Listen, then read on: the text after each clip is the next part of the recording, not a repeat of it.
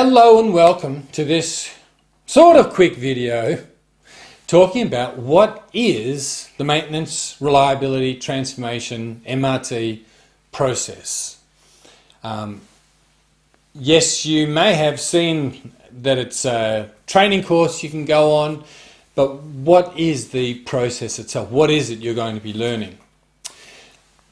There are other videos on this particular topic, so I'm not going to dwell on this, but the fact is, the way we see it, there's a spectrum of reliability. At one end of the spectrum is pure reactive or breakdown maintenance.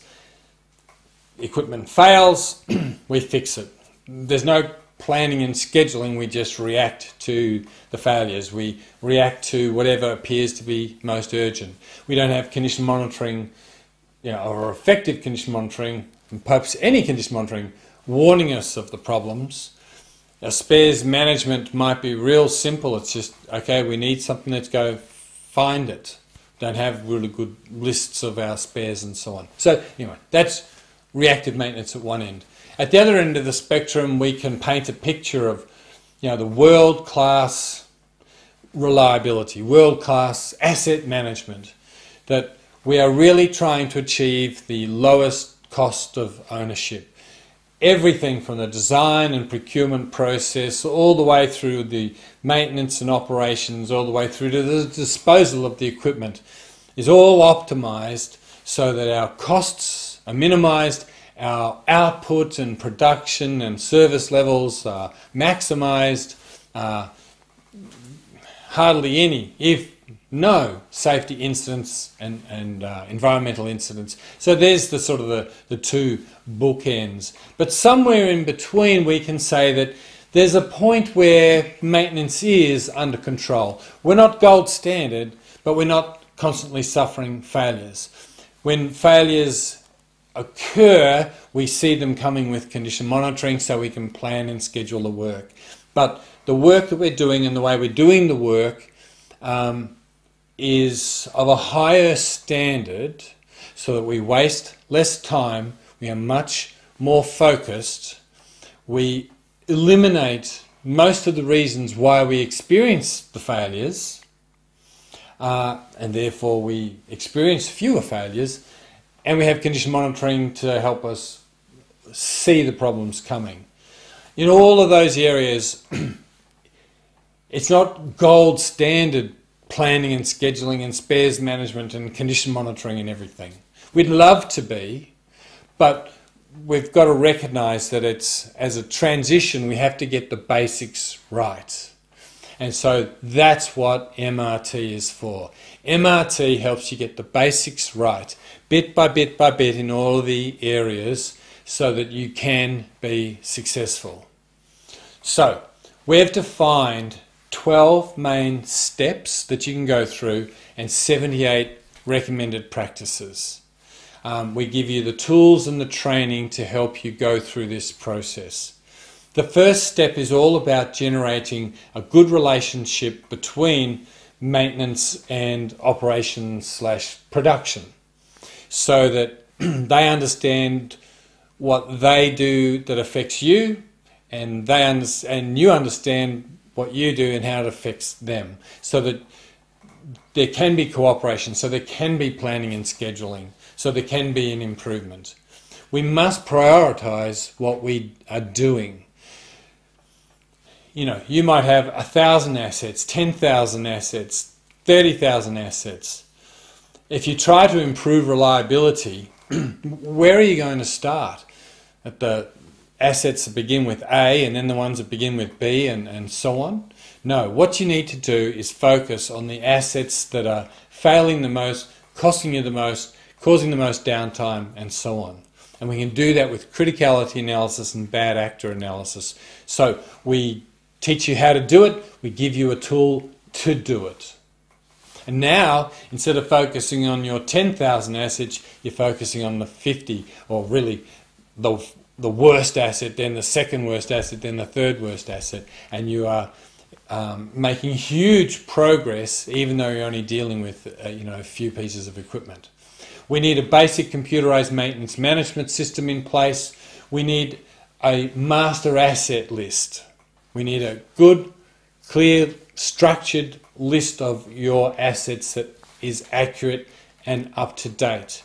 We need to look at the PMs that we're performing, like what work do we perform because of warranties or regulatory requirements, or just tasks that are being done because historically we thought we should, and we're throwing out all the ones that are actually wasting our time, throwing out the ones that actually harm the equipment, and we're identifying the ones that we should be doing that we haven't been doing. We can save a lot of time and money and eliminate the root causes of failure by going through this process. Then we're going to do basic planning and scheduling.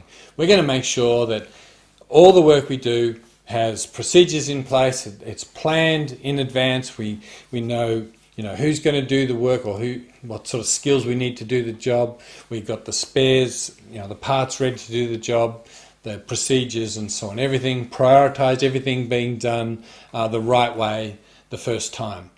And in all these areas that I'm talking about, number one, there's overlap between them. And number two, we're not trying to be perfect in all of these areas. For now, we're just putting the fundamentals in place, because by getting the fundamentals in place, we'll see the number of failures drop rapidly.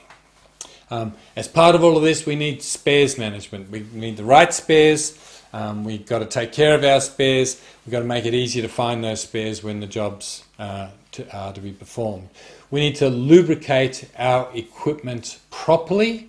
We need to have clean hydraulic fluids and so on, because that is a very common root cause of failure with rotating machinery. We're going to keep our equipment clean. We're going to improve our maintenance practices to what we call precision maintenance. The way we perform our fastening, the way we align machines together, the way we balance rotors, and in other ways, both for mechanical equipment, electrical equipment, and so on. We're trying to eliminate the reasons why equipment fails. We don't want rework. We want to do it right the first time, and that's what precision maintenance is all about. And we want condition monitoring. Again, we'd love to have the world's best vibration program, infrared program, oil analysis program, and so on. But it takes time.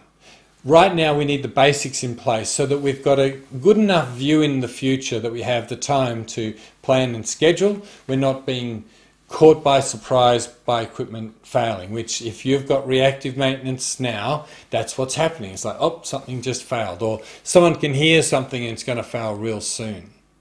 Now remember, you might look at condition monitoring and think, and lubrication and many of these things, and sort of think, well, shouldn't they be done first? Like, you can make an argument for all of those to be done first.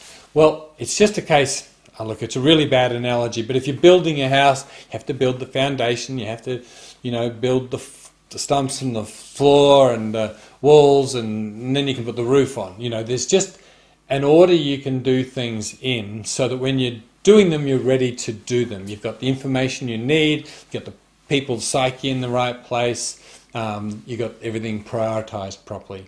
And finally, we've got 5S in the workshop. It's we'd like to do 5S across the whole plant, but right now we need our maintenance workshop to be organised, clean. We don't want to be wasting our time looking for tools and parts and so on. So we're just going to make sure our workshop's working properly. Now remember, again, they overlap with each other. We've defined all of the 12 steps and 78 recommended practices, and we've got this tool that you can use and just graphically, and you can see when should you do them. Now you're seeing all these things fly by and think, oh my goodness, there's a lot of things to do. Well, yeah, there is a lot of things to do, and the colour coding, is explained in the training. Point is, we're really trying to explain when things should be done, why things should be done, why this should be done before that, and why that should be done after that. We just tried to make it as easy as possible to follow this process. people for years and years and years have been trying to break out of the reactive maintenance cycle of doom. There's this spiral you get into. It's distressing. Each week you might be thinking, right, this week I'm going to make these improvements. I've been to a conference, I've read a book, I've taken some training, and now I kind of understand what I've got to do. So this week I'm going to do something. But the phone rings and there's a problem, and next day the phone rings, there's another problem, and you're fighting this fire and you're fighting that fire and you're dealing with this, and someone's yelling and we've missed the production target. Get to the end of the week and go, oh, well, okay, next week for sure we're going to make some progress. And next week it's the same old story. We've got to get out of that cycle. We've just got to get out of that cycle.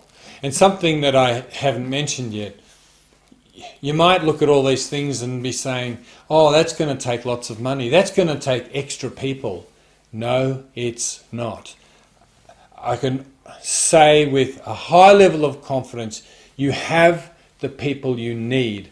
We're just going to use your existing people a little differently, a lot more efficiently. We're going to get rid of all the waste, waste in terms of things, doing things that we shouldn't be doing, and we're going to prioritise what we do. If we prioritise and we eliminate the waste, your existing crew can do all of this. We don't need extra people. And a lot of this is procedural. Yep, you might need to buy some condition monitoring tools, and you know, for lubrication we might spend some money, but this isn't about spending lots and lots of money and employing extra people. It's using your existing people but just in a different way, and a way that's proven to work. So I hope that helps you understand what the MRT process is all about.